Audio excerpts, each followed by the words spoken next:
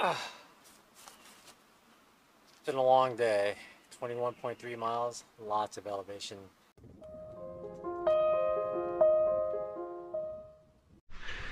Good morning from day 95. As you can tell, the sun is coming out. It's gonna be a really nice day, although kind of warm relatively for me.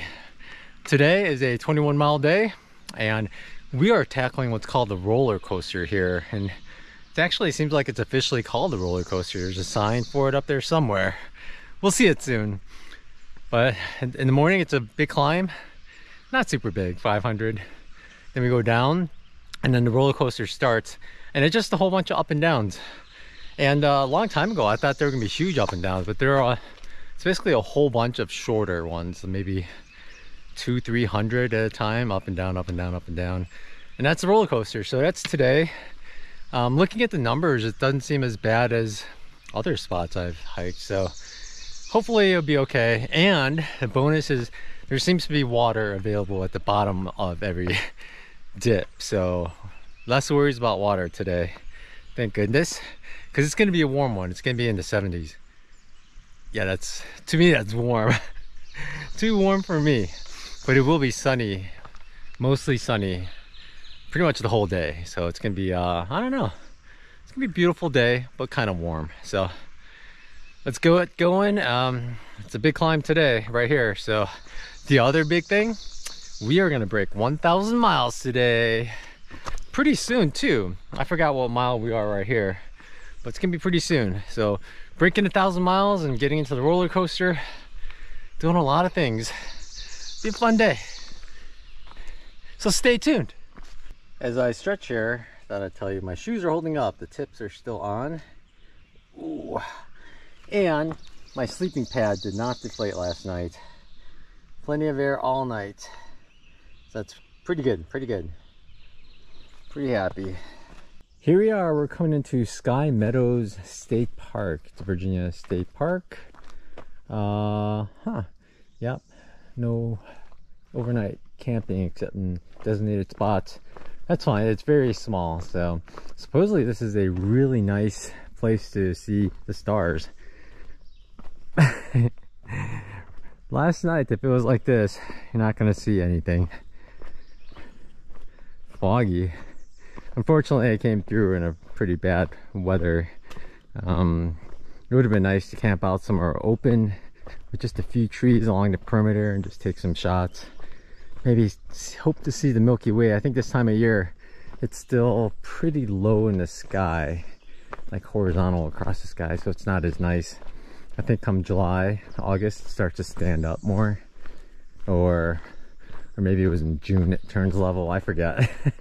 I save a chart, like diagram, on my phone. I don't think I have it anymore though. So depending on the time of year, you can see how it's gonna look and what direction to look really for good photos. But not today. Harper's Ferry, 32.8 miles. And I don't know about the others, but just earlier, we are in a state park now. So this earlier I saw this sign for all these trails. There's so many trails coming up. I think you're just gonna split from this. I'm gonna have to pay attention now. Hopefully the AT part is marked pretty well. I'm gonna guess it is. Usually in like state and national parks, they're generally marked well, although sometimes in Shenandoah it was questionable, but generally they're marked well because most of the hikers that go to parks are less experienced. So say squirrel, they try to keep it easy. Yeah, super well marked. Look at all the colors. You got yellow and brown there, but look at the white. Pretty obvious which way I'm supposed to be going here. It's nice.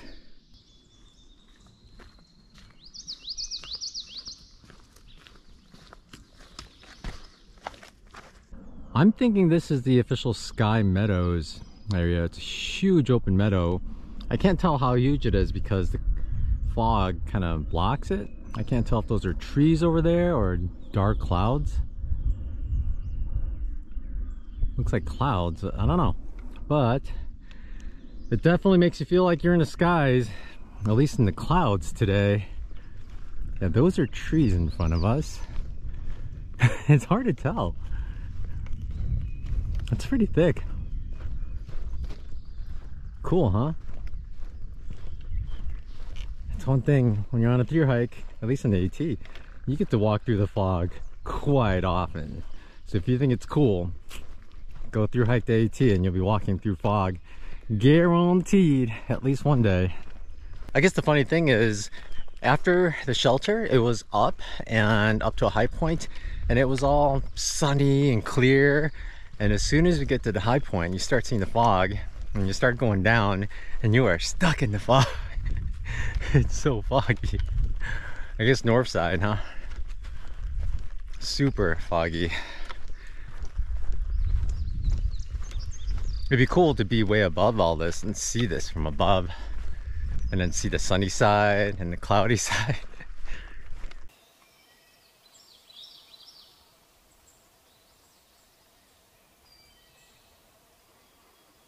There are a lot of these nests. I thought they were like caterpillar cocoons, but if you look between the two layers, there's actually a tiny little spider. He sits on the bottom of the top layer for some reason, and it's like that in every one. There was one behind me. Here's another one. See the two layers? There's probably a spider in there somewhere. There's bugs and stuff. Interesting. There's a lot of these though. The AT seems to cross this full-on highway here. Like when they have lights, you can see them. Speed limit's pretty high, but thankfully there's a median so we can get across and just look one way again. But I saw one car going with no headlights, and he was pretty close. It's hard to see in this fog. So once we're 100% positive we're clear, we'll run across, because it's so hard to see. And this, yep, and the speed limit is so high. Thankfully most of them do have their headlights on. So all right, here you go. After this last one, let's go. Oh, there's another set of headlights. Holy cow. I just saw it and holy cow. These corn lilies really love the water. And there's some other gigantic plants growing here too. Look at those leaves. But of course, there's a stone wall, and the trail actually goes right across. So it looks like they broke down this portion of the wall, dispersed the rocks among the trail, so you can walk across this water here. But, oh, more of these gigantic plants. Look how big the leaves are relative to my trekking poles. What do you think? Pretty big leaves. I know what they are now. They are called Eastern skunk cabbage. Someone on PCT told me plants like the corn lilies were skunk cabbage, but I think he meant something similar to this, which is kind of similar to the corn lilies, but not quite. But they look like gigantic, nice juicy leaves as well. Like huge leaves. You can make gigantic wraps out of them, but something named skunk cabbage doesn't sound good. Nothing that smells like skunk sounds good. Hiker warning here. Entering the roller coaster. Have a great ride. Trail boss and crew. Let's see what it's gonna be like. Honestly, a lot of today I think could have been part of the roller coaster. We were just going up and down quite a bit. And yeah, but I just hope it's not too steep. My lucky day. Here's a box turtle and he's healthy. He's moving. He's pretty fast actually. I saw him running across the trail. I love their colors. It's so amazing how their skin and their shell looks the same. It's like the home and the resident have the same colors. Hey buddy. Look at that back foot. You gotta just get some pictures and I'll be on my way, buddy. It's pretty cool seeing another box turtle. This guy's alive. I'll leave pretty soon though, because I don't want to bother him too much. He's so cool. He's got his head out and his front legs. What's funny is the front of his shell looks cleaner than the back. I'm guessing because as he walks, the leaves brush up the front, cleans it up. He's so cool.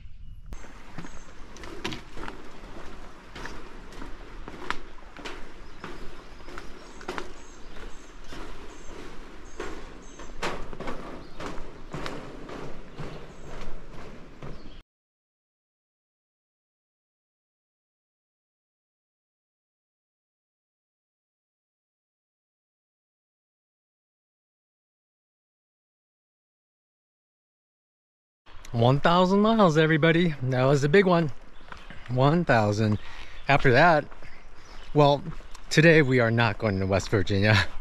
I checked the maps again, and there was one campsite I was going to stay at a little past the border, but I changed my mind. I'm staying at a spring a little south of there, because tomorrow, it's a lot of miles tomorrow to Harper's Ferry, but there's super low elevation change, and I figure I'd save the last climb for tomorrow morning instead of doing it tonight, and not have to carry up a whole bunch of water as well.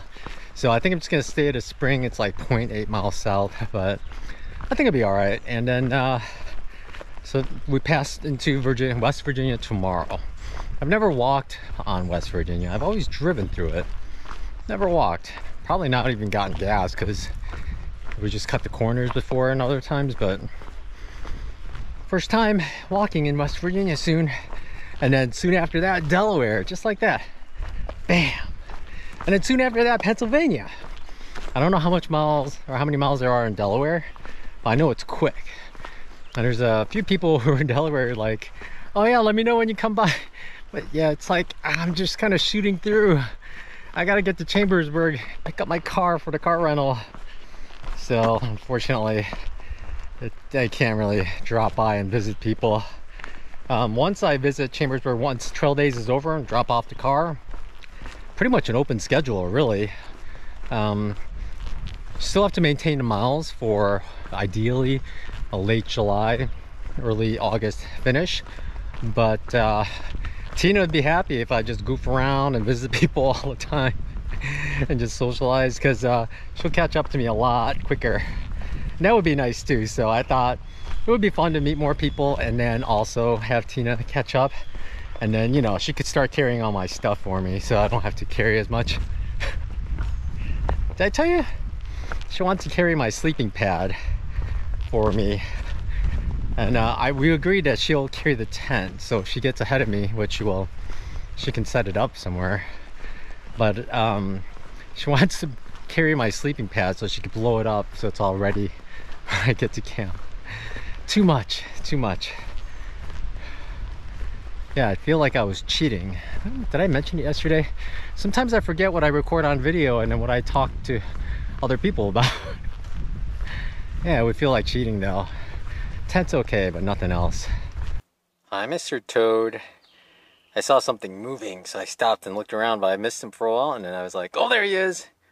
Good coloring on him, right? There's water flowing right near him. I wonder if there are others around here. He's the first toad I've seen yet. Watch out for the snakes, buddy. Fortunately, most of the roller coaster is much lower, so all the trees are pretty filled out. Maybe not all, most of them are. And the leaves are actually quite big, and it casts quite a bit of shade. There's some spots that are really exposed though, but I'm glad that there's so much more shade here than, I don't know, several days ago when it was really hot and we were much higher altitude. Down here it's just super green all around. So green. I remember some locals tried to tell me like how vibrant the green is. But I thought, oh, it's just gonna be the usual dark green leaves, but these are like really light colored green. So green. There are these bright pink flowers, and that yellow butterfly really likes these. They're so hard to get a good shot of because they fly around and they're so fast. And now I get some video of him. Oh, where'd he go? Flower to flower. He's so fast. So busy. Bet you were on that one before. He's so fast and busy, can't remember which ones he's hit. Where'd he go? Oh, that's it. Just that was it. There aren't too many trees like this. This is the first one with these huge pink flowers I've seen. I don't know what it is, but it's a small little tree, but it's beautiful. Here we are at the top near Bear's Den Trail Center. It's a hostel actually that the ATC manages. So I guess you go right up there and you take a road or something. I don't know what's going on there, but we're not going there. I think we're going a little over 3 miles, 2 or 3 miles more. But first, we have to go down and we have to cross that road. You can kind of hear the traffic. And I don't know how we're crossing it, but we're crossing it. And then we go back up.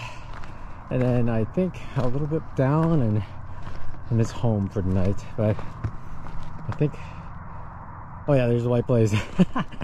As usual, I'm talking to the camera and I forget to keep track of if we're on a trail or not. There's a lot of ways you could walk around here. Look, there are people up there. Oh, there actually are some views here. I guess this is the Bear's Den view. It's pretty nice. I'm not gonna go all the way up to the front, but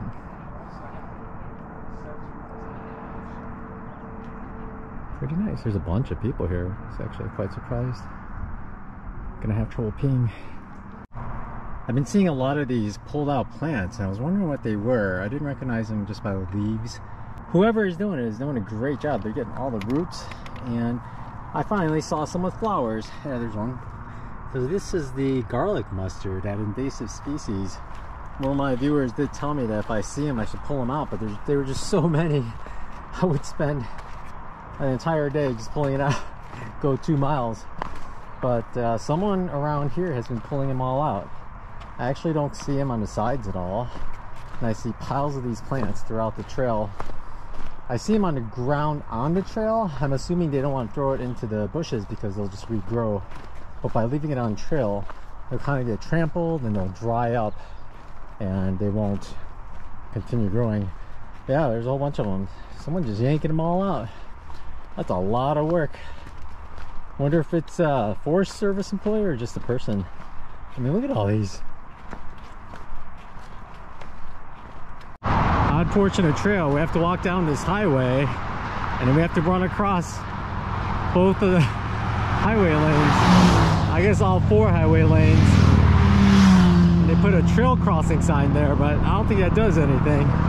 It's rather odd because there's a parking area across the street. So everyone I saw at the Deus area or at the view had to run across the street to get up there. You wouldn't think that's the nicest. There are a lot of cars in that parking lot too. All right, let's put the camera away and focus on getting across this zooming highway.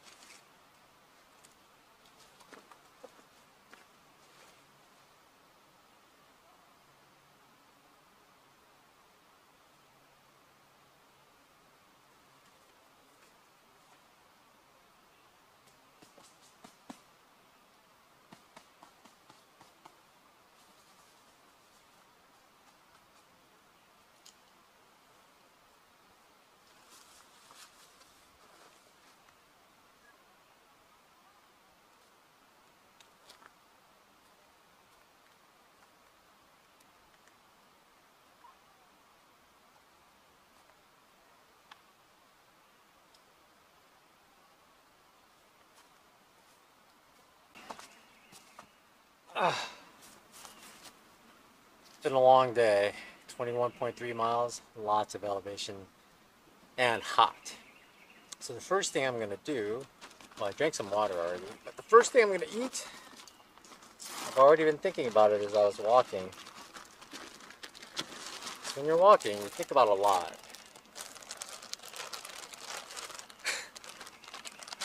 This is from Nikki. It's Fatty 3.0, 21 grams of protein. 270 calories. I'm just gonna eat this right now. I'm so thirsty too. I can actually get more water. Thank you, Nikki.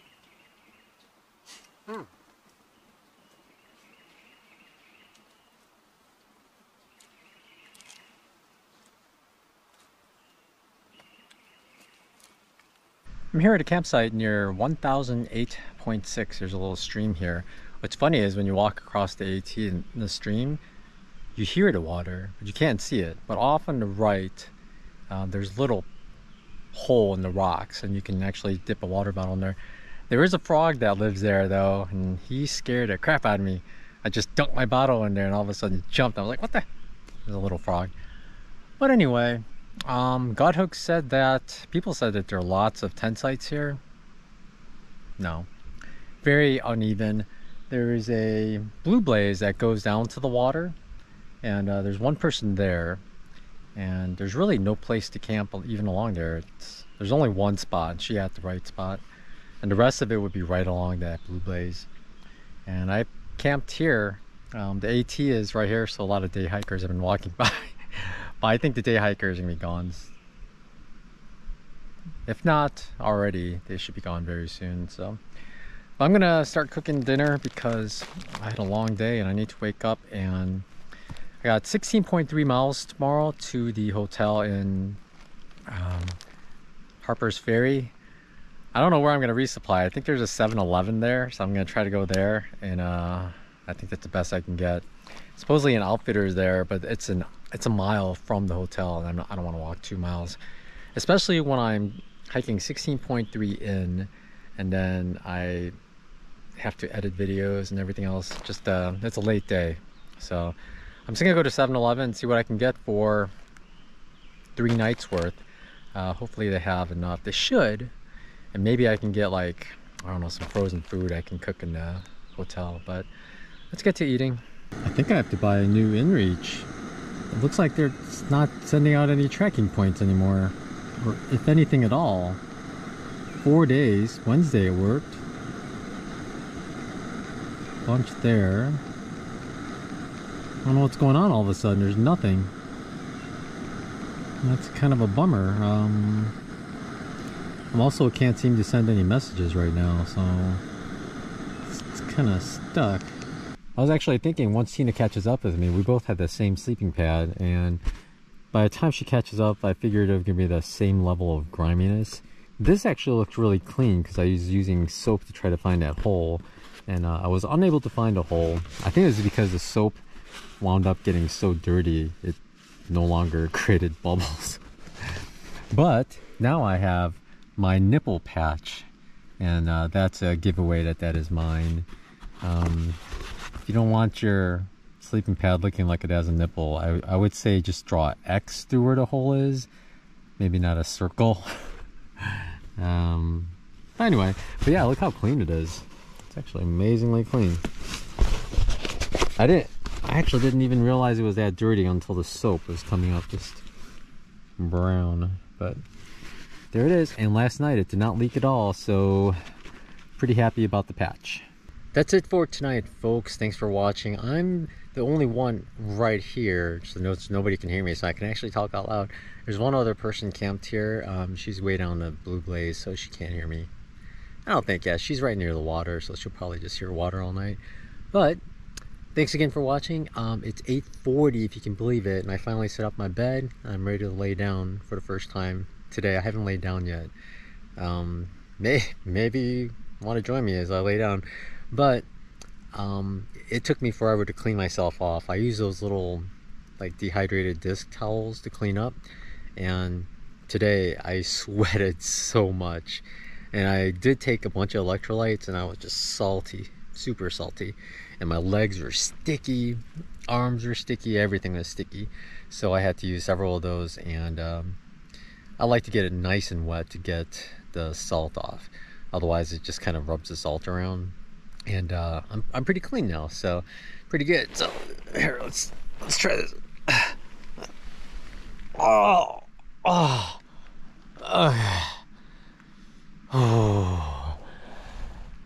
yeah. That first time laying down after standing all day is so wonderful. It's just my pillow is not. I want a third. Where's my third hand? I can't move my pillow.